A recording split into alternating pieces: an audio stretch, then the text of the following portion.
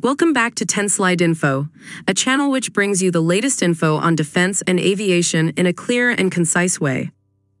The Indian Ministry of Defense signed a contract with Heavy Vehicles Factory for the procurement of 47 T-72 bridge-laying tanks for the Indian Army at a total cost of 1,560.52 crore rupees.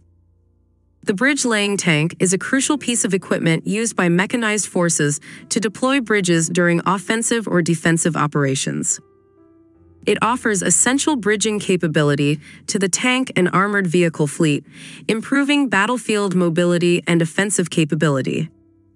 This procurement contract is a significant boost to the Make in India initiative, as it involves buying indigenously designed, developed, and manufactured equipment. The project is also expected to generate employment opportunities and contribute to the country's overall economic growth. We appreciate you joining us on 10 Slide Info today. Please like this video and subscribe to our channel for more informative content on defense and aviation. Thank you.